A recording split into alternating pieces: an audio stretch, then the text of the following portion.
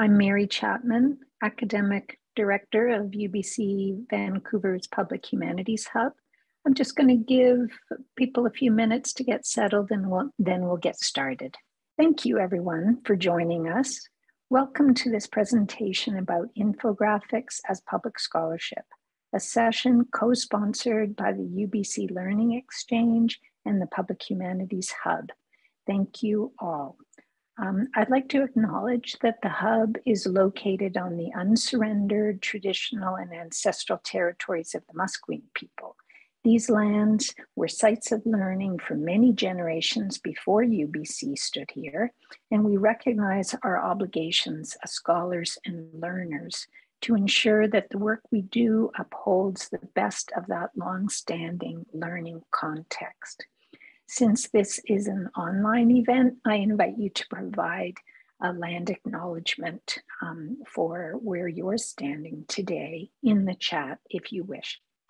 Now, our session today about infographics as public scholarship is part of a series of events about public scholarship that the Hub programs each year. If you look at our website, you'll see that over the past 3 years, we've sponsored 15 sessions about writing op-eds, commentary, biography, creative works, on curating exhibits, producing podcasts, marketing monographs, and many more topics. To complement these sessions and to guide UBC researchers to local resources that can help them work in these public-facing genres, we've also produced toolkits. So far on curating exhibitions, producing podcasts, using Wikipedia, writing op-eds, and creating accessible events at UBC. Have a look. The next one about info. Hi folks, it seems like we've had some kind of disruption to the Zoom call here. I'm just messaging some of the other folks who are involved in this. We're just getting things back up online here, so hopefully we won't be delayed for too long. Sorry about this. So I believe many of us are back in. My name is Nick Ubels. I use he, him pronouns, and I am the Community Engagement Librarian at the UBC Learning Exchange. And I will be co-moderating today's panel with Shannon Murray, who will have a chance to introduce herself in a little bit. So as Mary was saying before she was unfortunately cut off, today's panel is about infographics as a form of public scholarship.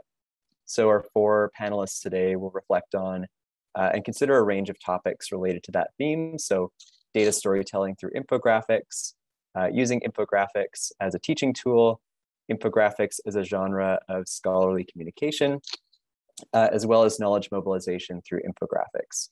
The format will be each of our 4 panelists will have about 15 minutes to talk. And our first 2 panelists will Okay, sorry about that. So I think Nick is frozen for us all. But what he was saying is each panelist will have about 15 minutes to speak. Our first 2 speakers, Kirby Munya and Evan Morrow, will speak jointly. And then we will lead into our Q&A portion of the panel.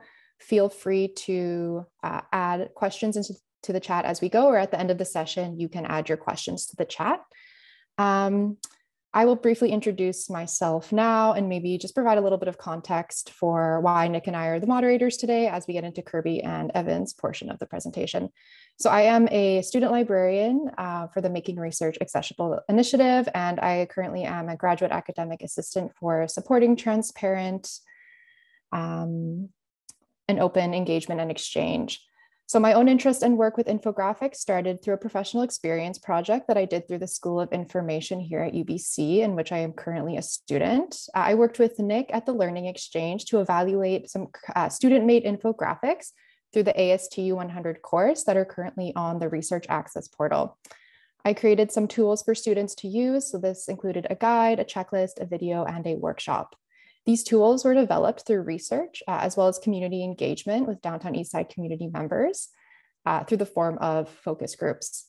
This has extended into my current work term, and in this role as a student librarian, I've been able to continue working with our first 2 speakers, Kirby Munya and Evan Morrow, who have put together this joint talk that they'll be sharing this afternoon.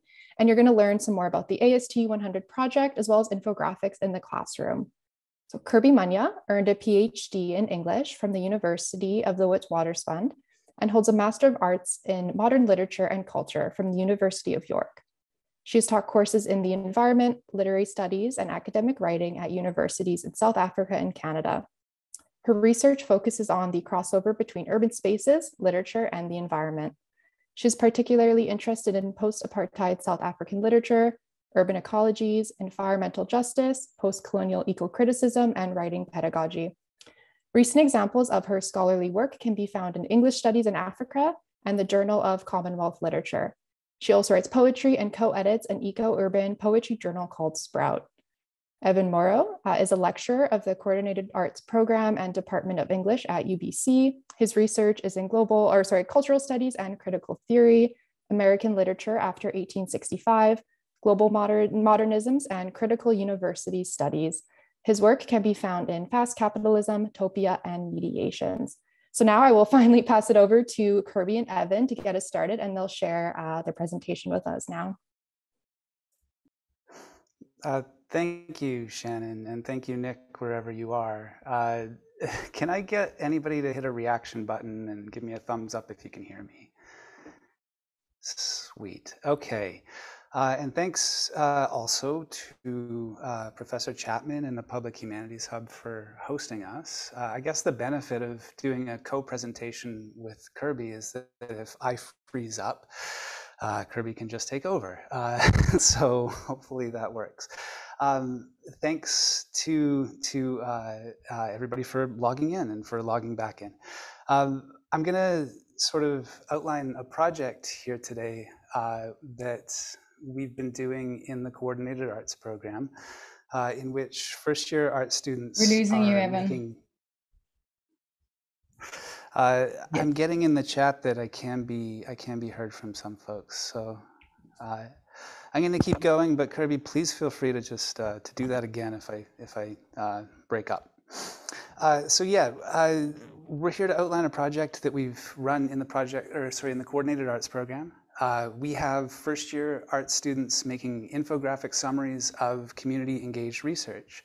And then they're publishing these on the Research Access portal, which is housed at the UBC Learning Exchange and is part of the Making Research Accessible initiative that I think Nick referred to earlier.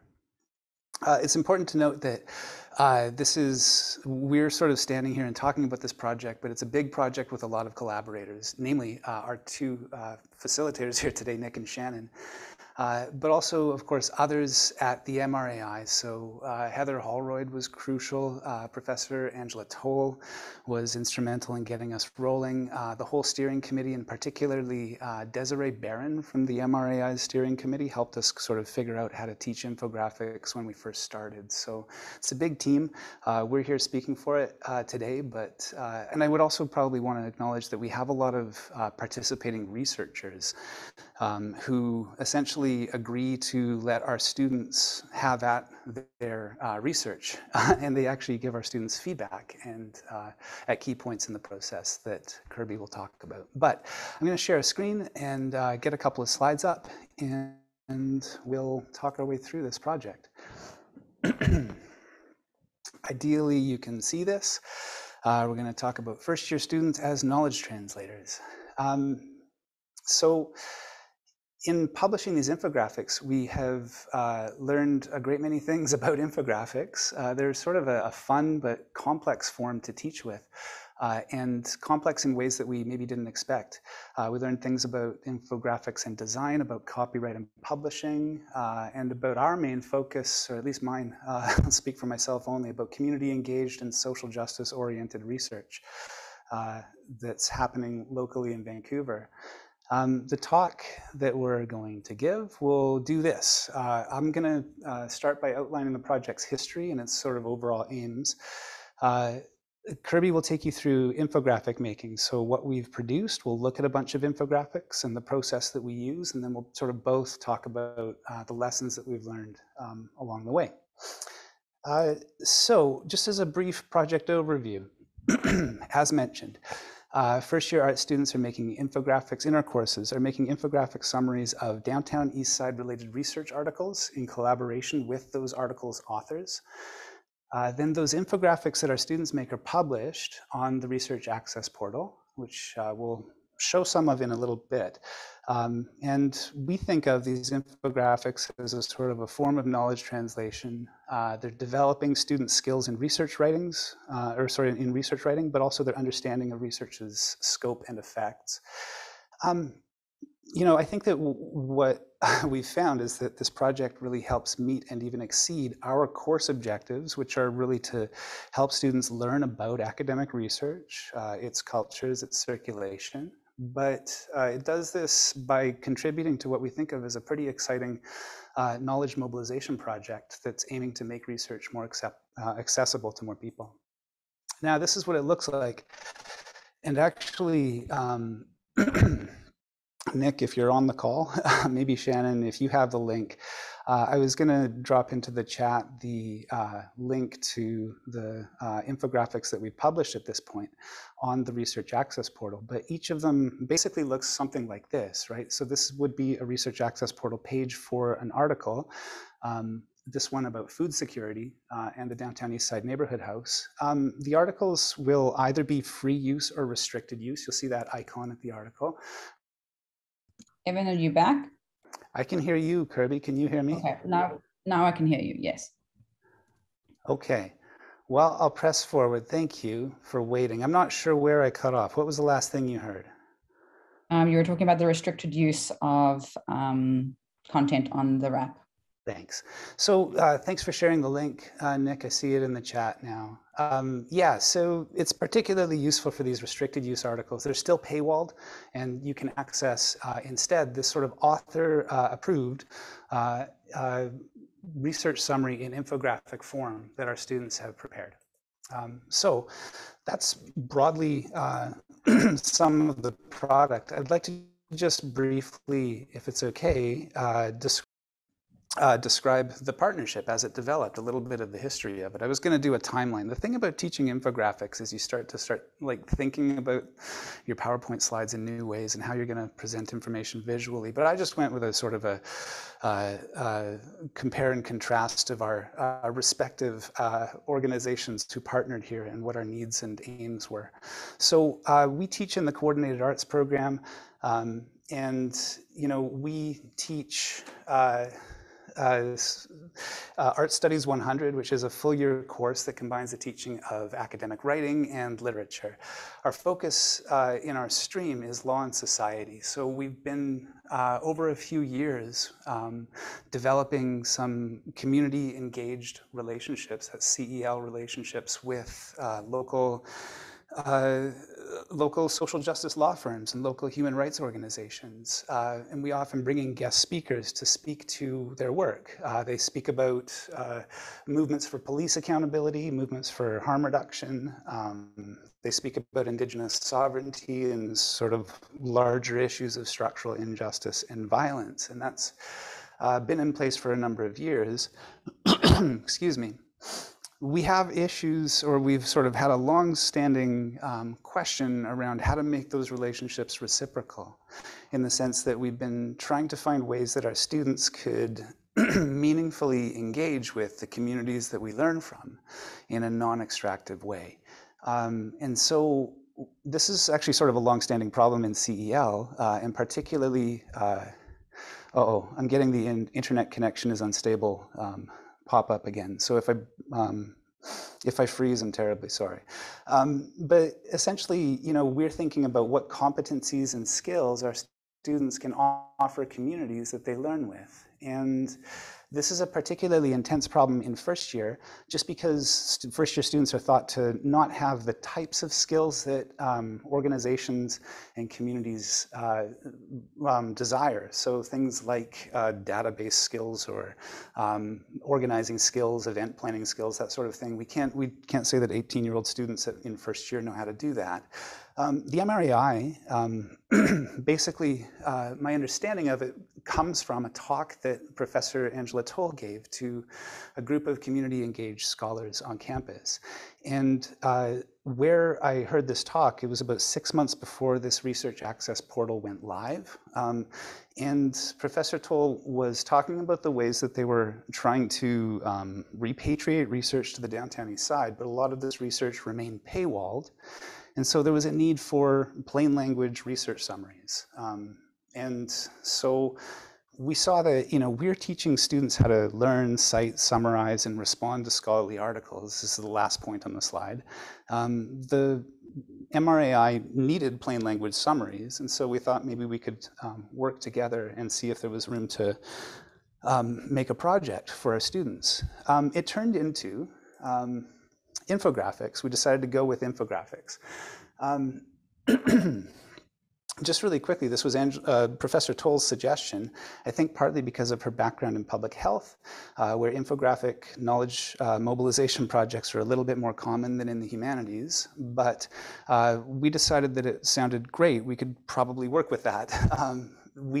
Since the project has grown a little bit, and a definition of infographics that we're using in the project comes from, Shannon actually found this, but it's a larger graphic design that combines data visualizations, illustrations, text, and images together into a format that tells a complete story. The reason that I like this definition is specifically around the question of it tells a complete story. The story part is important for us because we, I think, are focusing more on qualitative and humanities-based research that isn't sort of given to data visualization, for example, and narrative becomes really important for our approach. Kirby's going to say a little bit more about this in a moment. But infographics appeal to us as sort of a visually attractive way to render information and complex research findings more accessible to more people. And that's why we've decided to go with them. Particularly, we thought it was promising for our application where we're trying to communicate research findings to a range of publics within the downtown east side to whom research is usually inaccessible for a number of reasons, whether it's paywalls or the fact of specialist language, the length of articles, style, all of these. One of the things that we hypothesized early on in the project, sort of our running hypothesis going into it, is that first-year students might actually be perfect for this role, to translate articles into infographics. They're sort of at the point at which we give them this project, they're exactly skilled enough to do credible research summaries, but excuse me, not so specialized yet that their work would be super jargon-filled and too academic for broader audiences. So we had a kind of a theory of the different sorts of literacies required to do knowledge translation, knowledge mobilization work. And so far, we're 3 years into this project, and we think that our theory has borne out relatively well. So that's where we're at. Now I'm going to pass the mic to Kirby, who's going to show you some infographics and talk through them. All right, if I do freeze, Evan, please take over the reins. Next slide, please. So what you'll see very shortly are a few examples produced by our students in the course. So a mixture of past students and current students and the infographics that they have created as a result of their ASTU 100 course. So within the course itself, we have a course assignment where students produce infographic summaries of research on the Research Access Portal, the RAP. And the RAP consists of research done in and about the downtown East Side community. And it functions as a knowledge exchange hub between university and community. And it meets a number of other needs too. So community needs, agency and advocacy groups needs. And it meets one very key demand from the Research 101 Manifesto for Ethical Research in the Downtown East Side, which Evan will talk about in a moment. And that's what Evan's already mentioned, this important need to have research that's performed on the Downtown East Side and with community members to have it repatriated to the community itself in an accessible form. And actually, one of the explicit recommendations in the manifesto is that plain language summaries are produced and made available to community members.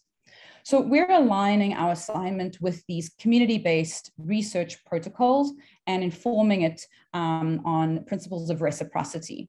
So we partner with researchers who have strong ties to the communities in which they research and work.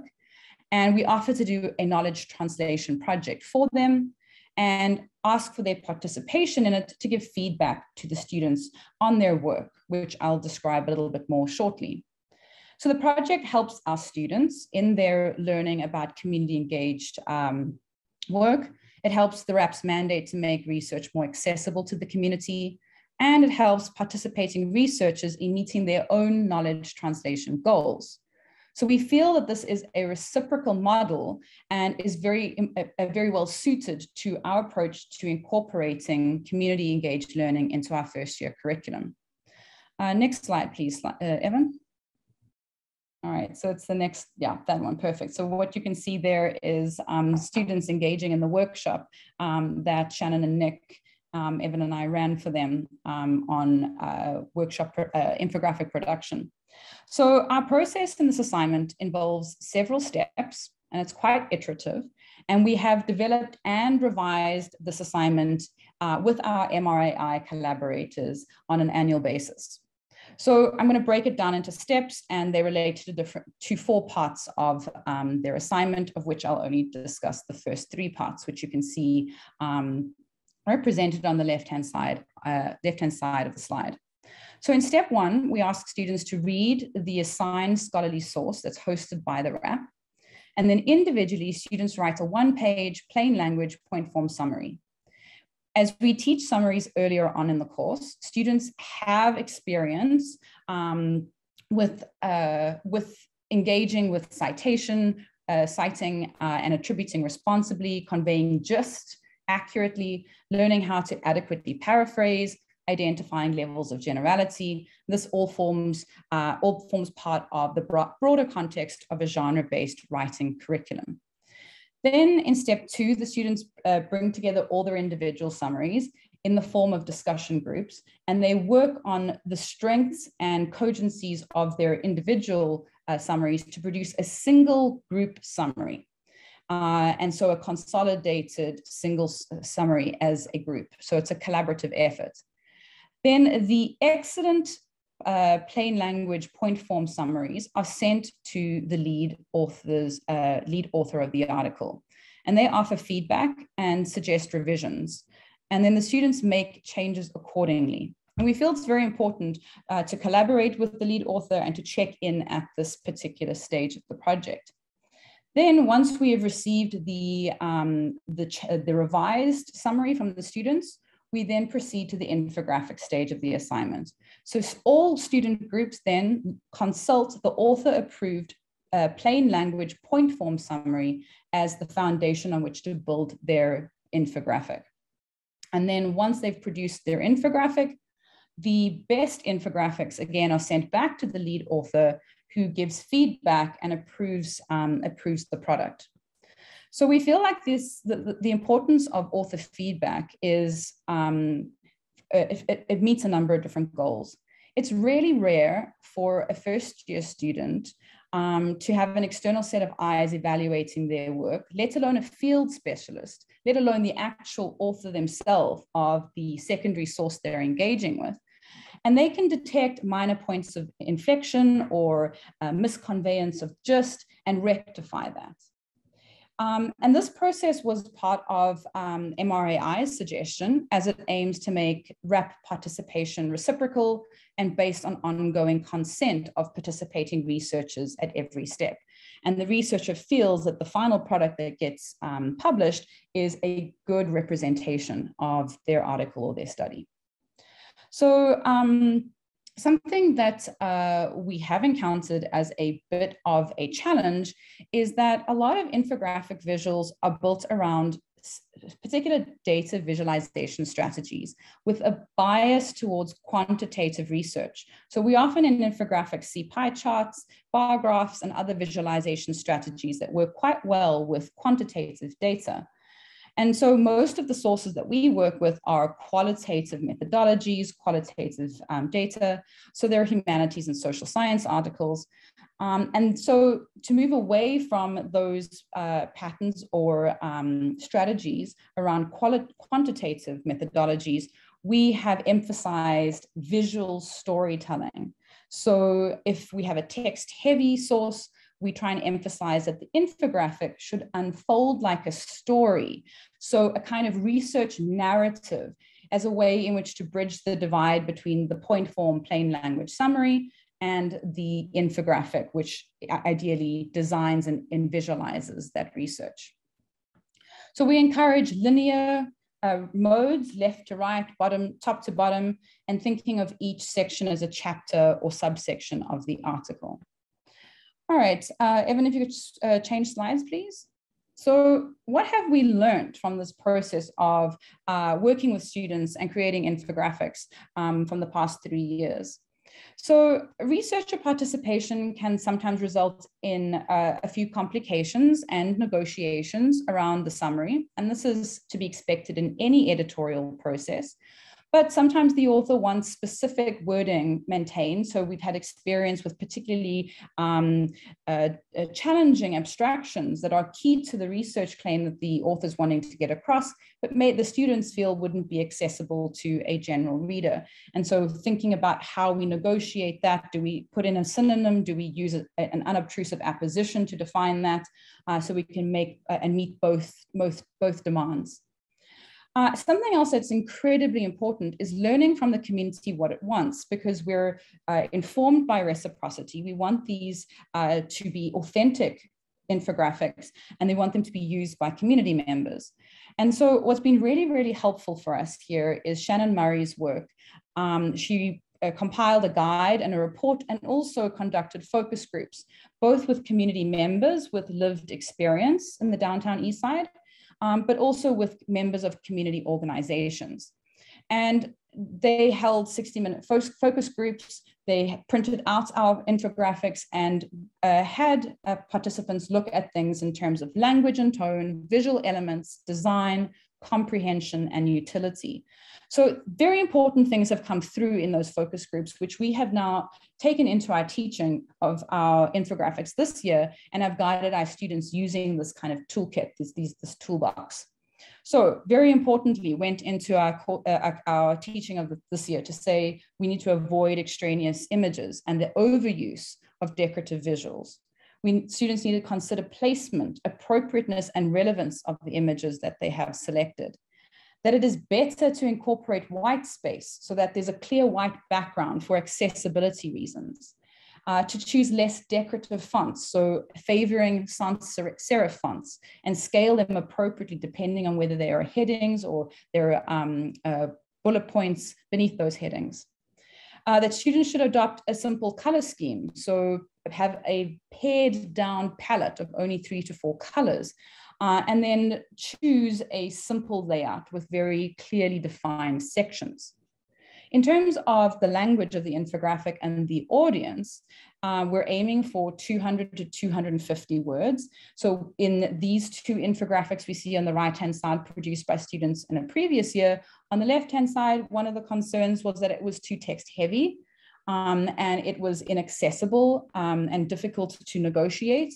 There's a lot going on there. Whereas on the right-hand side, much easier to see bigger white spaces, but perhaps wasn't enough text. And so it left the focus groups with more questions than answers.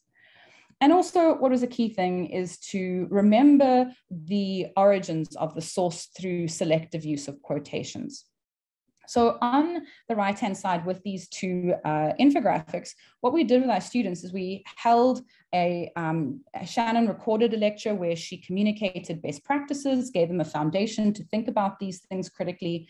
We had an activity that followed up where we got students to look at past students' infographics to say, what is effective? What works?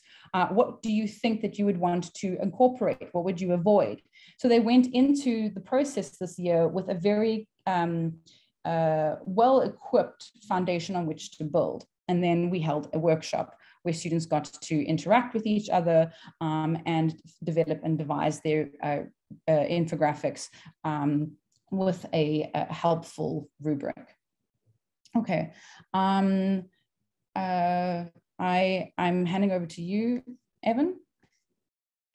Sure, thanks. I'm going to hand it right back and really quickly here because I feel like this slide, I'm mindful of time, but we've sort of shifted a little bit of our emphasis over the years that we've been doing this project.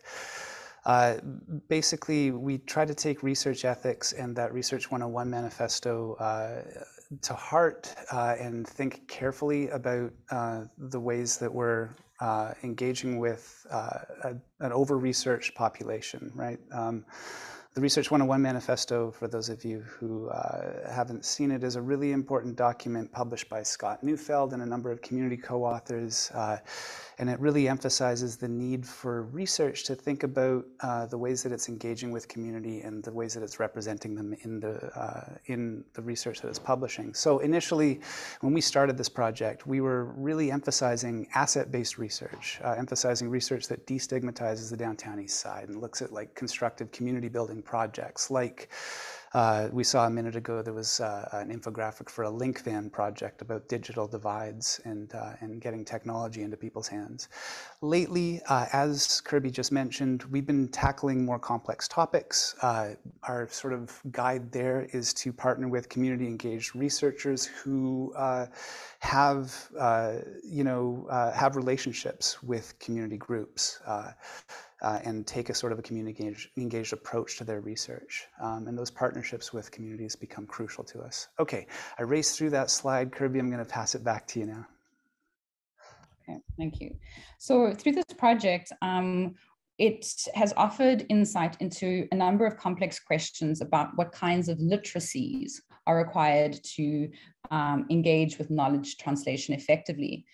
And as first-year students are just beginning to learn research conventions, we do think that they're very well positioned to translate knowledge, to function as these knowledge brokers, and to work as discursive intermediaries. So we position them as apprentice scholars or apprentice researchers in our course, that they're learning the moves and practices used by writers in their writing situations, and they're understanding the key features of genre and discourse, relating to audience, purpose, and situation.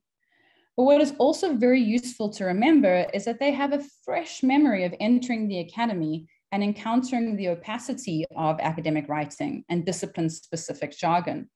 So really, in this way, we're ideally positioned to work as knowledge intermediaries and interlocutors. So they're able to track scholarly argument, but also recognize how discourse used in the academy might be inaccessible to those outside of it. So writing a plain language summary and creating an infographic teaches genre-based writing concepts, and students see themselves as knowledge brokers. They're negotiating the meaning of a piece in two directions and aware of two audience members, the lead author and the researchers that wrote it, as well as the community and the community's needs in understanding it. So pedagogically, this allows us as instructors to become more like informed collaborators than evaluators, and we're helping them put together a draft for multiple audiences. We do see in our students that they exhibit pre-existing digital nativity and visual talent. So they really surprise us with their graphical intuition and how to use digital content, and that's always a welcome surprise.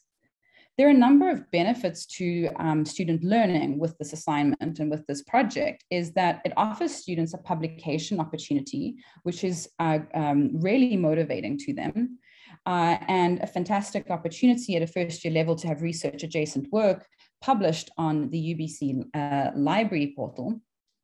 It presents them with a natural and authentic critical learning environment. They're writing for a real audience, not just for their instructor. They're getting real feedback from authors. And this is a project based in the principles of reciprocity. They're working in research teams, and they're involved in research advocacy. All right, so next slide, please, Evan. We're thinking about what our students have learned, and I'm handing it over to you. Turn your mic on. I'll make this one as quick as I can. We have been surveying and interviewing students over the 3 years that we've been doing this. Here are some of the things that they've told us. I'll get to the quote in just a second. They told us that the project looks really simple on the surface of it, but is actually very hard to do. They told us that doing it feels meaningful to them. They feel like they're contributing to a project of social change. They see themselves as agents of change within that process. And you know, they come out of it with a politics around the necessity to make research findings as accessible as possible. They tell us that they appreciate learning a practical skill, which as teachers of academic writing and literature, we try not to take that personally, but that's what they tell us. There it is. And then about writing specifically, and this I think follows up on the point that Kirby just made, that students in first year have that fresh memory of the opacity of a research text, right? Just sort of getting this block of long paragraphs, long sentences, and being a bit alienated by it. This quote I think tells us just that. One student said in an interview, a lot of the rest of learning to write in first year university is how do you write at this super high academic level that doesn't really exist previously. And so the interesting thing I found with doing the kind of community engaged learning was the opposite direction. How do you take this really complicated academic language and actually bring it down to earth and make it a little, make it kind of a little bit more plain language and accessible for a larger audience. So I would just underline here that we think that this means that first year students are pretty well positioned to do this sort of knowledge translation. That experience of confusion when confronting a research article is a sort of a very fresh memory, and the motivation to do translation work is fairly easy for our students to find. Over to you, Kirby. All right, thank you, Evan. And we're just wrapping up here. So we just wanted to share some of the limitations of this project and how we are using this as a way to frame and inform our thinking about how to do this in future years. So some of the limitations are technological. So we use free templates on Canva, Pictochart, and Visme, and these can sometimes be limiting. It would be perhaps better to use more ground-up designs with more involved programming, except that we perhaps not necessarily have the skill base for that. So there is limitations in terms of what we can do with the templates that are available to us. That goes the same thing in terms of imagery and dealing with copyright material. And so we are careful about how we go about doing this. We don't use copyrighted material, but sometimes our students have made their own maps for their infographics. And another thing, I think this is a limitation largely on us, is that we have limited formal training in the principles of good visual design. And we've been very grateful and thankful to someone like Shannon who's come in and helped us so much. In terms of the function limitations, is that there are different genre expectations when it comes to the final product. And it's this process of negotiation between our collaborators, authors, ourselves, our students, and the community members. And it's about trying to get that balance right, have a compelling design, have an effective visual storytelling. It should be the appropriate length, that it adequately represents the rigors of an article's gist, but still is accessible to a general reader. And this is a tightrope that we walk each year, and it is a tricky one. And then one I mentioned earlier is that the challenges are to producing cogent infographics that reflect qualitative research and data. So I think what's important to stress is that each year we learn more and more about this project.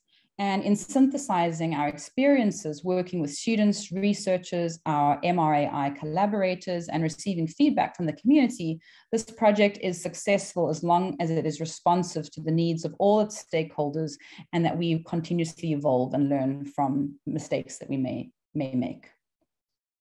Great, thank you so much, Evan and Kirby, for that excellent presentation and overview of the collaboration that's into its third year now. I'm really excited to introduce our next panelist, Dr. Lupin Battersby. Dr. Battersby is Simon Fraser University's Knowledge Mobilization Officer. She is responsible for achieving the goals of the SFU KM Hub, including providing training, expert consultations, and recognition of KM work. Her KM fire was sparked almost 20 years ago, when holding two contracts, one as a clinical counselor, the other as a research assistant. She noticed firsthand the gap between research and practice.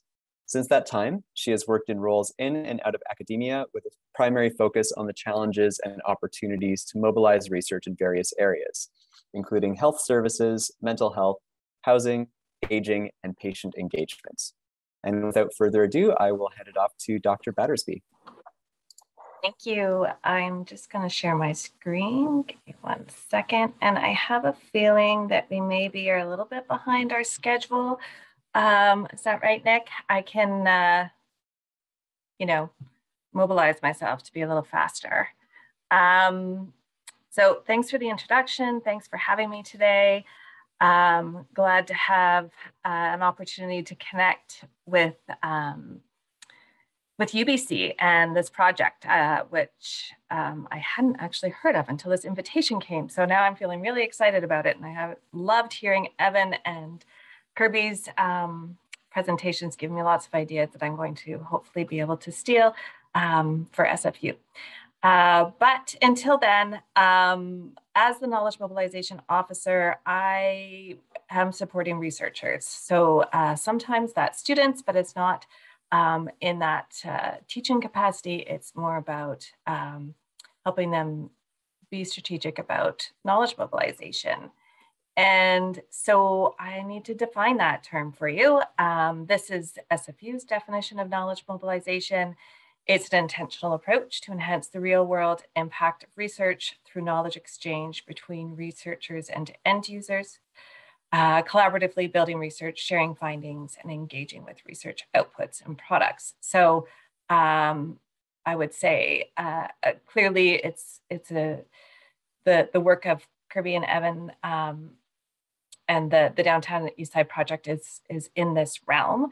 And you can see my emphasis here on the exchange. So it's really about the two-way sharing from community and researchers or community researchers.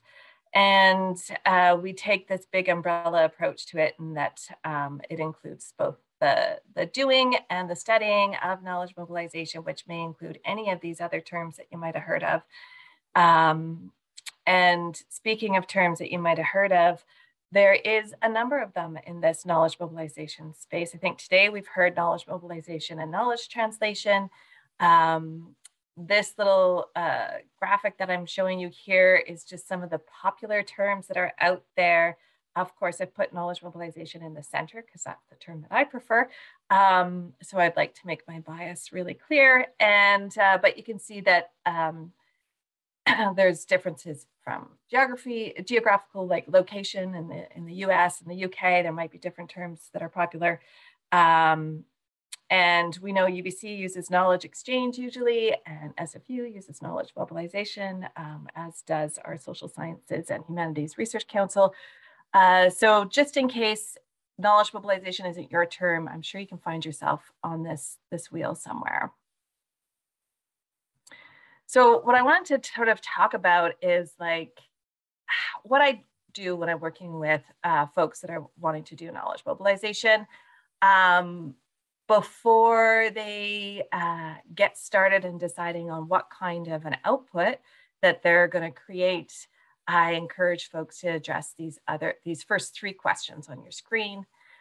So what are you sharing? And the emphasis here is that it's not just about research or data. It could be other things that we're sharing, okay? So it's kind of defining what you mean by what is knowledge and so on. And then really important is why are you sharing it? To create something really excellent is to know what the purpose or intention of the product is. And then of course, who your audience is. And with all things knowledge mobilization, that is going to probably require a bit of a loop and reflecting back through the questions. Once you've answered one, who your audience is, you might need to change your purpose statement. That after you've defined all of those, then you get into the fun creative part of how are you going to share your work. And there's obviously lots of different ways that can happen. There is the sort of these overarching principles or ideas that I have on the screen of partnering, dissemination, implementation, but then there's like the nitty-gritty strategies like infographics. And then of course, always want folks to think about how they'll know whether or not they've achieved their purpose. So that's sort of like the core elements of any knowledge mobilization planning or studying of it, really. So I know we've talked already about what an infographic is. Evan gave us a great definition. Here is another one. Here is an infographic of the definition of an infographic.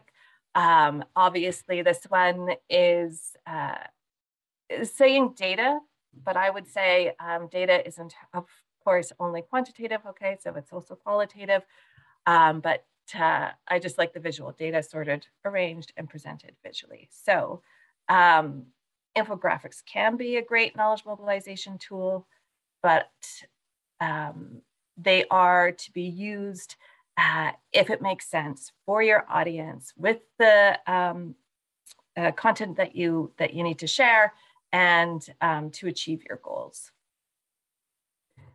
So again, I've just sort of added this. Even once you've got your knowledge mobilization plan for your full project, then I encourage folks to then kind of use those questions for each product that you develop. So if you don't have the benefit in being in that class with Evan and Kirby to help you through, this might be a place, if you're a researcher or someone working in research, might be a place to start. So before you start crafting that infographic, it's identifying the key messages.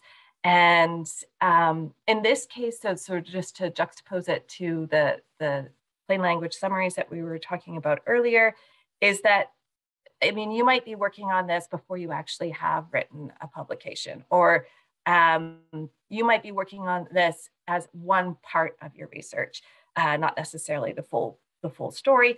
This might also be something that, say, you could even use as developing your conference poster or something like that. So identifying the key messages. Again, what's the purpose of the infographic? Who is going to be looking at it? So is it other folks in your field, or is it going to be a public audience, or maybe practitioners of some sort, or maybe policymakers, so on. And then there's a whole bunch of obviously design pieces that you need to think about, but also like format, style, and distribution. If you have an infographic, you do need to share it somehow. And you might not have a portal already ready to go. So I'm going to give you a little tour of infographics. So a classic one everybody knows is like a bus map or a metro map. This one's from Washington, D.C. And just take a moment and think about why would you have this infographic? Who would this infographic be for? And what are they sharing, right? So when you're trying to think about that for yourself, you can use this as a sort of example of like, okay, they're sharing this probably with visitors to DC. They're sharing information about the metro lines and also the transfer stations and a little bit about the main sort of tourist attractions and how they could get there by bus. And how they're sharing it, which I think is important here too, is like, this is kind of hard to read, but I imagine this is probably on buses, so it's bigger, and it's also on their website and things like that. So this one is like a classic infographic. It's that long one, and the long ones, like the ones that we saw earlier, are really great, but I find them better when they're printed, although right now on my screen, it's looking pretty good. I hope it's looking good on yours as well. But it's something to consider. What are you doing with it? How are you putting it out into the world? And does this long format work for you, or would a different format be better? This one, I won't go follow this link, but I'll provide all of these links for you for later. But if you follow this link, it takes you to an interactive digital infographic. And as it says here, it's 13 reasons why your brain craves infographics. So it has the benefit of also telling you more about infographics, but it takes you almost through a slideshow, but it's done as a rolling infographics. So really nicely done. So I encourage you to check it out. Then there's this one that I think we see more often. This is actually a PDF that I've put on here, so it doesn't visually look as good, but it's synthesized evidence or information with a particular audience in mind, that had a particular need. So this community had a need to kind of know more about the dosing around the COVID vaccine, and asked for something. And then they've done it, you can see, with visuals and with words to meet the needs, the literacy needs of the community that they were working with. This one here is a visual representation of a full research project, and using like I can't think of the word right now, it'll come to me in a minute, but a kind of combination of like the graphic note-taking kind of design, and whatever brilliant program they used. And you can see there's certain elements here, very little data. This is a qualitative work, but you can see this little arrow right here that keeps you on track of what the path is. And this is out of a project out of SFU. And if you follow the link on this one, when you look at the slides, you'll see that each of this full project then is broken into 6 more infographics that look like a poster that you would see at a conference, but then you drill into them and you can look at each little section of that poster, and they each have about 6 sections. So really showing the dynamic opportunity as a researcher for using an infographic. And this little picture here is also a video on their website. So, you know, you don't, if as a researcher you spend all sorts of time and thought in creating something like this, but there's multiple uses for it. Sketch noting, that's definitely one of the words, and there's another term, and I'm just, you know, graphic facilitation is what's coming to mind, but obviously this anyway, I'll come up with it. So we talked a bit about data visualization, so I did need to throw it in there, and I just throwing this in here particularly to talk about the fact that there is ways to do it better than what we're usually most familiar with, and this is a great resource here that again, you'll see the link, as Evergreen Data, Stephanie Evergreen. And this is an example of a makeover of a graph that she's done. So this was the first data visualization. This is the one in pink and black here. And for folks that aren't super into data or really that like graphs very much, which is, I can say, me, all of these little lines, like I'm not getting anything from it. But when I look at the one on the right, the one that the redo, we see that the message is really clearly pulled out. So that was back to that purpose statement.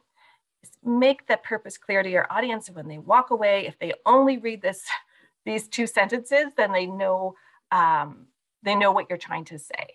And it's and it allows for folks that you know, maybe don't want to read graphs to be able to just read the words, but then also this visual representation is showing what is happening in this pink and black graph in a more clearly accessible way.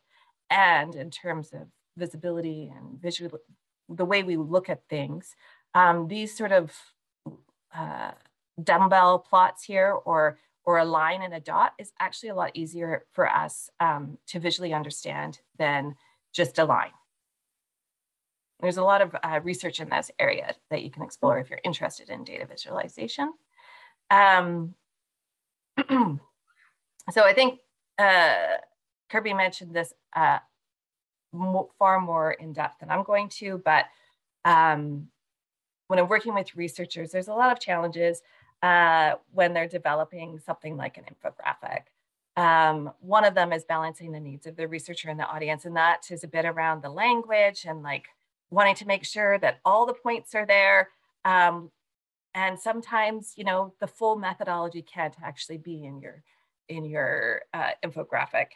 Sometimes it's got to be a little, you know, a footnote to a publication or something like that, and that isn't always going to land, or is a challenge. But then definitely around jargon, language, even just how one phrases a point can be challenging, trying not to like say too much. And then really, and this is the same as what Kirby mentioned, is that having the resources, as in like the time and the tools, and then of course the skills to put something like this together in a really effective and thoughtful way is challenging.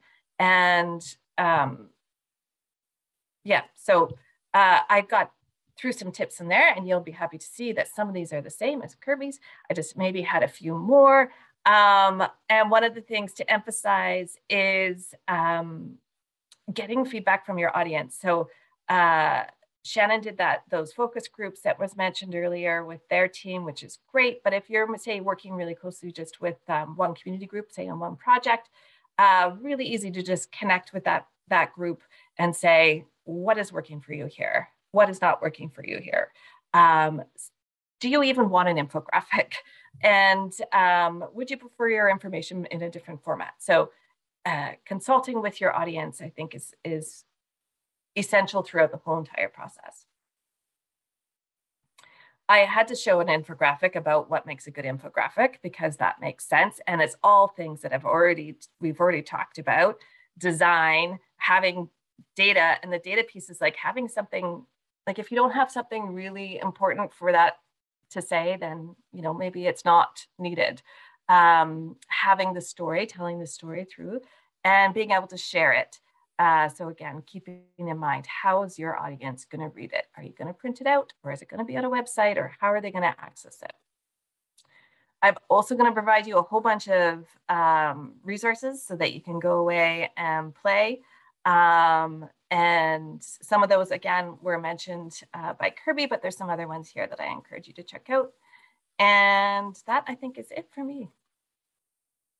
Sorry, there we go. It's like, why is the screen black? Thank you so much, Lupin. I'm really excited to look through that list that you included at the end of your slides there. Now I'm going to pass it over to our final speaker of the day, Valerie Hruska. Valerie has a PhD in Human Health and Nutritional Sciences from the University of Guelph, where her research examined chronic stress and metabolism. She's always been passionate about science communication, and she currently works in the Research Innovation Office as a Knowledge Mobilization and Communications Coordinator. So over to you, Valerie. Thank you so much for having me today. Let me just get my PowerPoint going here. Awesome. So like I was introduced, my name is Valerie Hruska. I use she, her pronouns primarily, but perfectly happy with they, them as well. I join you today from the University of Guelph, which occupies land encompassed by the Between the Lakes Treaty, the traditional territory of the Mississaugas of the Credit Anishinaabe Nation in what is known today as Ontario. At the University of Guelph, our mission is to improve life. So specifically in my department, the Research Innovation Office, we act like a concierge service where we facilitate research exchange in and out of the university, including with partners in industry and the protection and commercialization of intellectual property created at U of G. I myself fulfill a knowledge mobilization and communications role, and I bring with me a background in human health sciences. I don't have any conflicts of interest to disclose, but I will be spotlighting some work that I did as part of my lab that I did my grad studies with. And I put a copy of these slides in the chat so you can zoom in on anything of interest. And there are links to everything that I've referenced throughout the document. If you just hover over the images themselves, you should be able to check them out. So today I'm going to focus my attention on infographics in the academic research enterprise from three perspectives, all of which center around the philosophy that research is fundamentally meant to be shared. An important note that I'll make at the beginning is that we need to think of infographics as a multifunctional tool. And depending on how we use them, we can have excellent research infographics for research audiences and excellent infographics for the general public, but likely not both at the same time. And that's perfectly okay. We need to think of our audience as specifically as we can to meet their needs first, rather than compromising to please everyone all at once, which we all know will never really work. So the academic research enterprise can be considered like a factory of sorts, where researchers produce knowledge as a product that can be applied in the real world. When we don't make sure that that knowledge gets into the right hands, we may as well lock it up in a vault for all the good it's doing. So in my opinion, at its simplest, we would not be doing our jobs as researchers if we kept this knowledge to ourselves. I view it as a disservice to the taxpayers that fund our labs, the organizations that support us, and the lives that our research could improve. The absence of any research sharing activities isn't the only way to keep knowledge locked up. We also have to make sure that we do those activities well. And infographics are one of many tools that we can use to share that knowledge strategically and with a diverse set of stakeholders. As researchers, we must always be cognizant of any mandates that our funders pose to us. And we know that robust KMB plans are an increasingly important component of funding applications. We should also be mindful of any other dissemination policies that we have to abide by. If the goal is to have our research used, then we know that multifaceted or layered KMB strategic plans yield better uptake of that research. So including infographics as a layer of that plan is a wise move. Infographics can help us to establish a professional research reputation by spreading awareness of our research programs, the results of our projects, and our skills as science communicators. And all of these factors fit within the personal knowledge exchange philosophies that inform what priorities we have personally when thinking about infographics as research tools. One of the most common ways we engage in knowledge exchange with our peers in academia is through events like conferences, where we can use posters as a medium to present our research processes and its implications.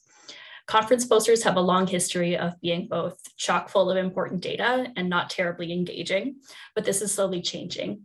Increasingly, we're seeing a shift to more high-level light text, streamlined and visually descriptive posters that serve as great examples of academic level infographics without sacrificing the quality of the data that we present or the degree of professionalism that we embody.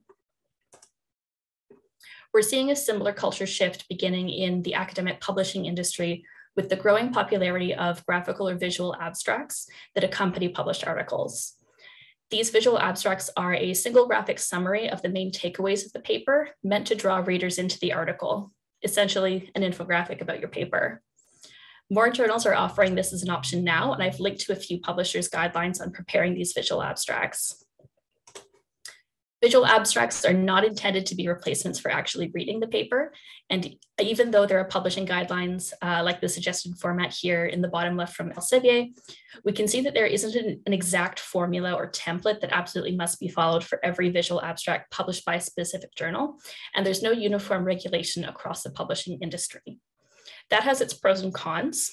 Pros, you can be as creative as you'd like, and there's flexibility to present the information in the way that works best for your project and your anticipated audience.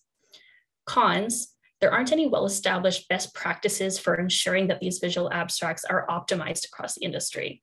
So we can't assume that every visual abstract is de facto appropriate for the general public because of the context needed to interpret the results, the complexity of the language used, access to the article without paid subscriptions, or even knowing how to search for it in the first place, among other considerations.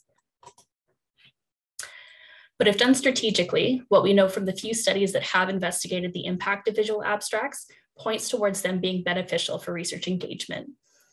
Visual abstracts can add interest to your paper and help make it more likely to draw readers in and prioritize reading your paper, maybe even cite your paper. They can also make your key findings more salient, so there's less misunderstanding about your study's results and implications. And we can use visual abstracts as tools to generate discourse on your research, and this format lends itself very well to social media. And even if you personally don't want to get involved in social media, the journal you publish with can, or interested readers can help spread the word now that you've teed up that shot. So that covers researchers, and we won't stop there. Let's think about stakeholders. So research stakeholders can be defined as anyone outside of the immediate research team that stands to benefit or lose from the research activity. More internal to the research enterprise, we have stakeholders like funding agencies, project partners, and even our participants. We can use infographics to communicate the status of our project, summaries of data, plans for next steps, and more. The infographic here in particular was developed by my former lab, the Guelph Family Health Study, to communicate the results of a survey we did so that we could relay back to our participants what we learned, how they helped to contribute, and what our lab was going to do next to help meet the needs that they identified. External to the research enterprise, we can think about stakeholders like clinicians or practitioners that work in this field. For us, our research is most relevant for groups like dietitians, physicians, family program directors, and similar professional groups. We developed a series of research summary articles for them in partnership with a nutrition-focused NGO, which included infographics like the one seen here. There may also be partners in industry that could benefit from understanding your research, as well as policymakers who could have an impact on your sector if they're more informed about the state of the science. So everyone directly involved in the research enterprise, from the researchers themselves to internal and external stakeholders, stands to benefit from increased use of infographics. But what about those more distant to the research, like the broad general public, who may or may not have a direct stake in our research project's implications? It's my personal opinion that any research that receives public funding should be reported back to the public for full transparency and accountability. We hope that by publishing journal articles, we get close enough to that goal, but the sad reality is that not all projects get published, and even the ones that do aren't always read. The general public, by and large, does not read research papers. Even us researchers don't always love reading them. But they still stand to be impacted by our research programs, so we need another option than conventional publishing. So if we think about infographics for the general public as clear and engaging research summaries, we unlock a really powerful tool. Infographics can help fill a gap in research communication for many people who lack the extensive research training and scientific literacy to understand research papers, their quality, the implications of the results, or again, how to access them in the first place. That's why it's important for us to use clear and plain language when communicating with the general public. And a concise summary of the results and their implications can remove these barriers to understanding while capitalizing on humans' preferences for visual learning. We can also present this summary with our lab information so that the reader knows that they can trust us as an authority on this issue and know who to follow up with if they want to know more. And whether it be in digital or printed media, it is possible for infographics to have a wide-reaching and powerful impact that helps close a substantial gap in the research to public knowledge pathway. And as we know from the past 2 years, this gap can be devastating, even deadly. Some examples of plain language infographics, again from my previous lab, which we published in popular press on the left and in products developed for the general public on the right, plus social media distribution as well. So my hope is that we can all see the potential for infographics to be used as agents of change and powerful enough to impact a diverse range of audiences. So where do we go from here? Academia is a slow to change industry, and it can be difficult to advocate for new formats or break the mold of what's been done before. You may find yourself limited by your field's practices or your research team's willingness to experiment with these ideas. It's tough, and I wish there was a guarantee I could give you, but the best we can do is to keep challenging the norm and questioning how we can best serve those who can benefit from our research. We can form communities of practice that can serve us and support this system in our work, or build one ourselves if we can't find one. Everyone joining us today is proof that there are others interested in these ideas. So using this community to share tips, bounce ideas off of, and collect research and resources to support us as we advocate for research communication can be a huge benefit. In a medium as artistic and subjective as infographics, there's very few rules about right and wrong ways to design infographics. So have fun, experiment, make mistakes, and try again. And with that, I will close by thanking you all for your time and attention, and thanking the organizers for having me here today. Great, thank you so much, Valerie. And thanks again to all of our speakers and all of the attendees for sticking with us while we worked through those technical difficulties. Very happy that all of the presentations went smoothly. We didn't drop the call again. But now we have a little bit of time for a short Q&A period. So like I said before, if you have any questions you'd like to ask our panelists, please do send them through the chat and we can hopefully get to them. But maybe the first thing I wanted to bring up just to get us started while people are thinking of some questions they'd like to ask, it just kind of came up during your talk, Valerie, about the researcher's obligation to share information and their research. So I was curious do you see, or to everyone in the panel, have you seen a shift in this?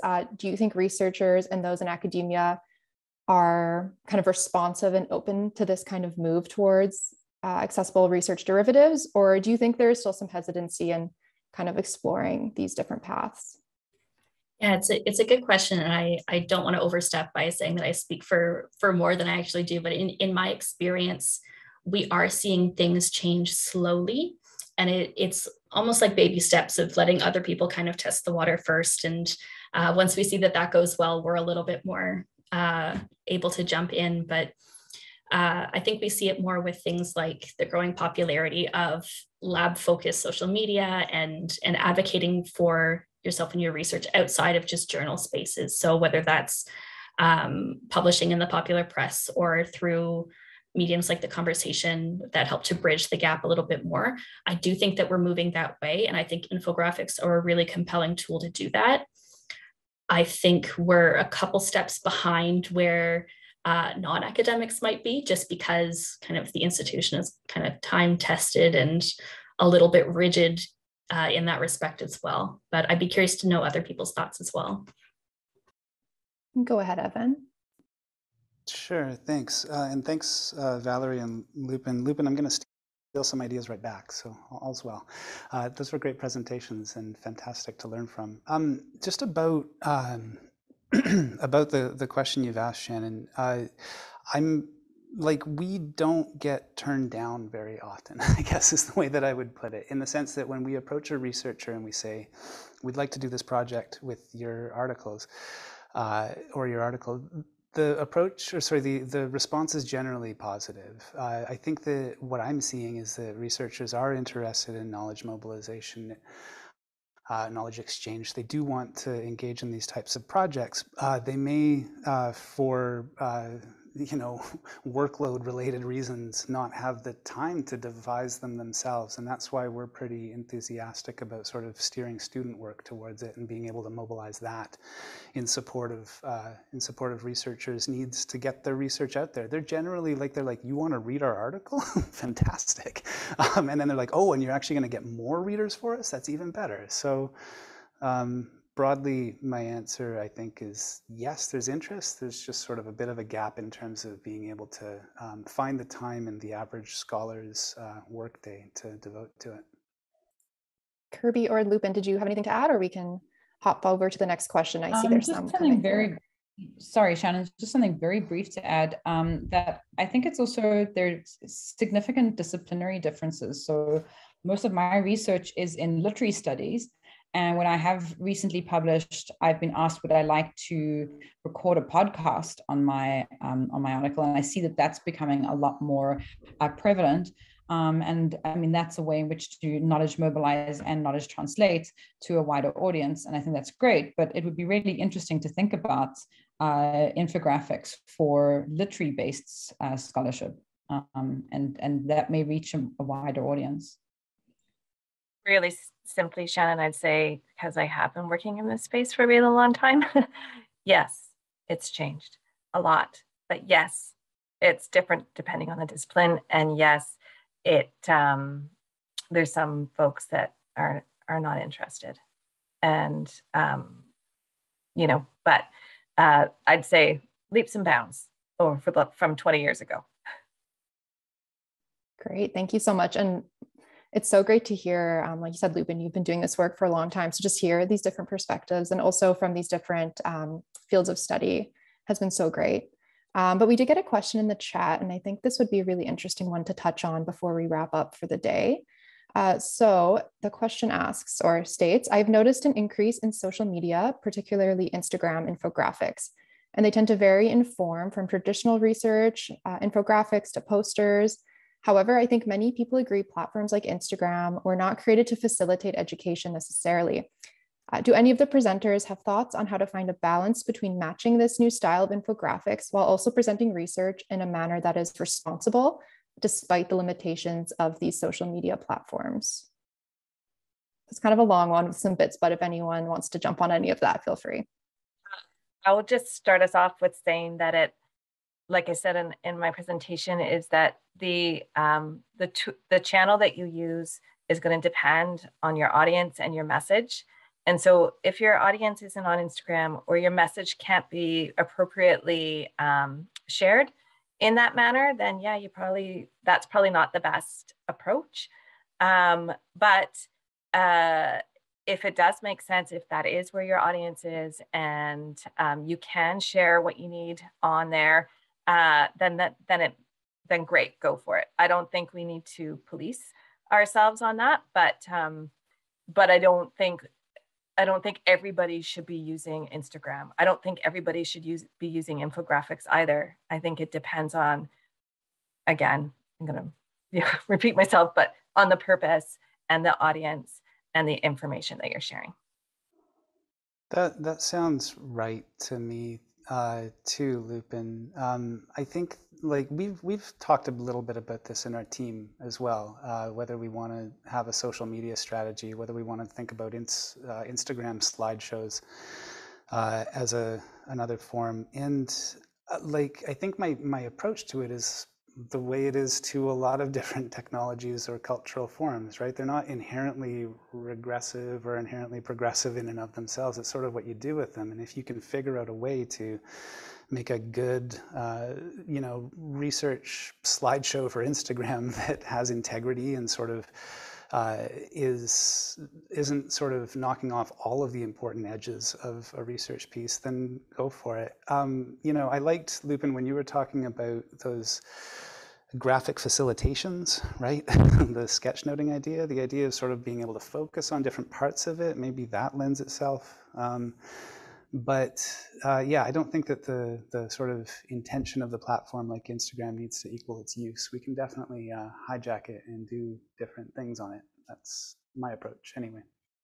Okay, yeah, so if that was everything our panelists had to say about that particular question, we are reaching the end of our time. So I'm gonna pass it over to Nick again, just to wrap up the panel and leave us with some closing remarks.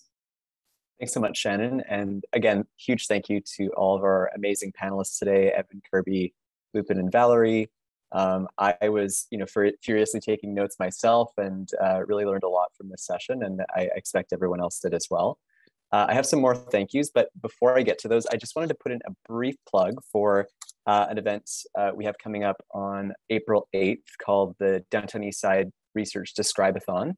And this is going to be a 2-hour workshop where we're going to be learning about best practices for writing clear language descriptions based on some of the research in the Research Access portal and collaborating together to write some new descriptions that will go into the portal. So if you have an interest in this other sort of way of making research a little bit more accessible to the general public, and particularly our audiences here for the Research Access portal, I'd highly encourage you to sign up. Without further ado, I'd like to jump into our thank yous. So from the Public Humanities Hub, Mary Chapman, Sydney Lyons, and Heidi Rennertz, thank you so much for all of your support and getting us kicked off here today.